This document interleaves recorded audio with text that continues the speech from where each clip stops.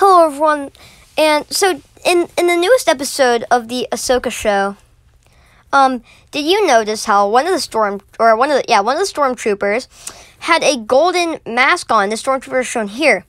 Well, this trooper is actually meant to show something. So we see the Night Sisters in this episode, and we see that they're working with Thrawn.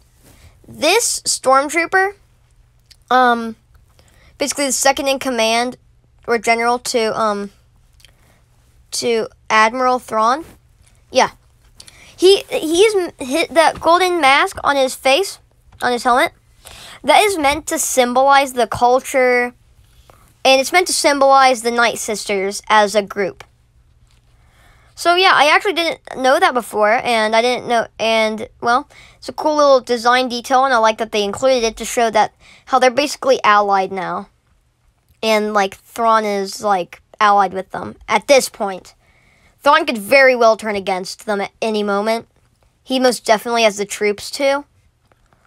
But anyways, yeah, I just thought that was a cool design detail and everything. So yeah, if you all enjoyed this video or any of my other content,